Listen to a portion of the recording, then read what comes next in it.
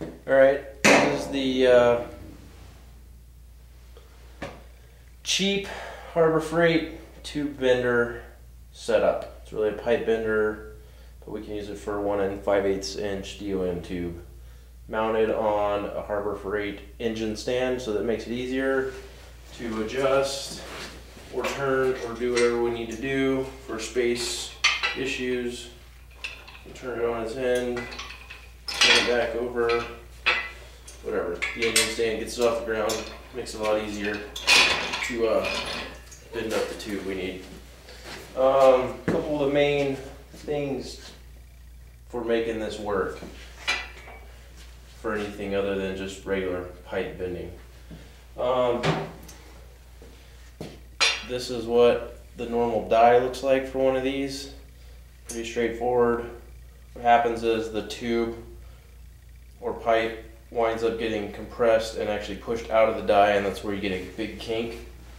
So as a modification of this, what we do is we actually take one of the dies. This is a 1 1/4 inch die, which you can use for 1 1/4 inch pipe, or also fits pretty much exactly 1 5/8 inch tube. Drill a hole through it right here, and then we make a collar that slides on over the top of it, and basically just have a bolt that acts as a pin that goes through and keeps that collar in place with the tube. And what this does is it actually allows us to bend a piece of tube with the help of a little sleeve that goes on top here.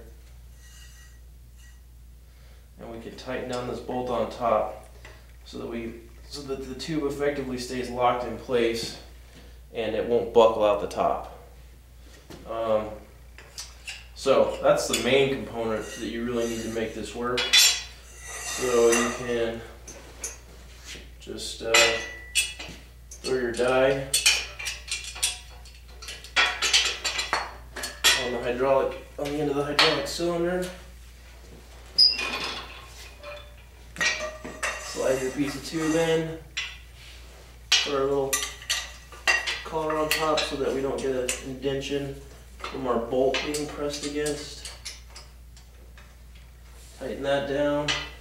The other thing you probably want to do so that you don't make any dents on the outer edges of the pipe is to use these pieces for it to slide against.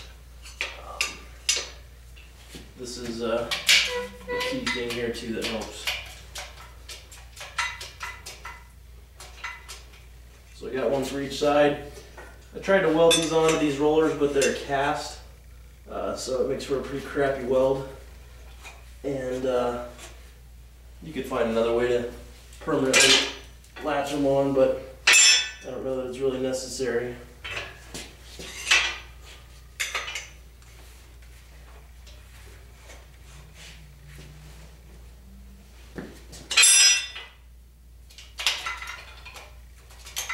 Maybe it is necessary since it's being a pain in the ass for me right now.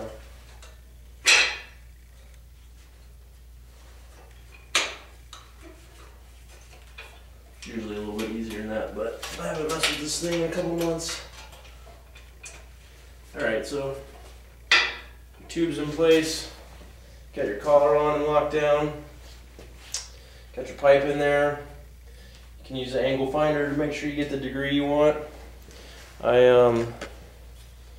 You can turn it on its end upright like this and actually use an angle finder, or I built my own homemade protractor out of some 1/8 inch steel I had laying around and just a normal protractor. Had a hole through the middle that I just drilled out a little bit bigger, and as you can tell I have my little mark on here so I can tell what angle I'm at.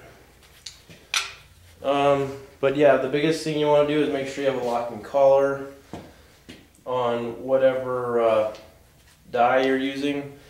Make sure that you're using the appropriate size die.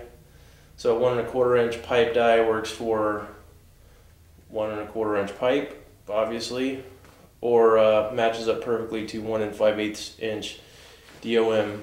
Some guys will actually grind out the inside of that 1 1/4 inch die to make it work for 1 3/4 inch tube. I haven't really found the need yet, to be honest, so it's a possibility. I did bend 1 1/2 inch tube and used this. This is just some sheet metal I had laying around, and I doubled it up, put it in that die, and put a piece of tube in there and compressed it. And it worked to make a pretty clean bend on some 1 1/2 inch tube I had, but it did buckle the inner radius of the bend. You can kind of see right there, even on the shim, it buckled. Luckily, it wasn't a structural piece, it was only for some fenders, so it's not really that structural, and you can't see the dimple on the outside, so I wasn't too worried about it. But I certainly wouldn't do it for anything structural like a roll cage. Anyways, I would bend this piece of pipe to show you it makes clean bends, but I don't want to waste that piece of pipe. I will show you a couple bends that I did make with it, though. Let's see. Built this radiator hoop. As you can see, it's pretty clean. No bad denting in there. I also have this front hoop. As you can see, it's pretty clean as well. Built these fenders. Look fine from the outside, but as you can maybe see, I guess you really can't see, it is dimpled on the inside. But anyways, you know, with a pretty cheap Harbor Freight setup and a couple little mods to it, you know, you can do some pretty good shade tree mechanicking with it and fabricating. So again, the locking collar on the die, and it's nice to have these little slides for the tube to slide on so it doesn't get dimpled against this roller. And this is the screw. We screw in and out just enough to keep that tube or pipe in place so that it can't compress out of the die. And you should get a nice clean bend. And this is my cheap, effective fabrication of a mount. I just welded on to the bottom of my pipe bender so that I could mount it to my engine stand. Anyway, hope it works for you.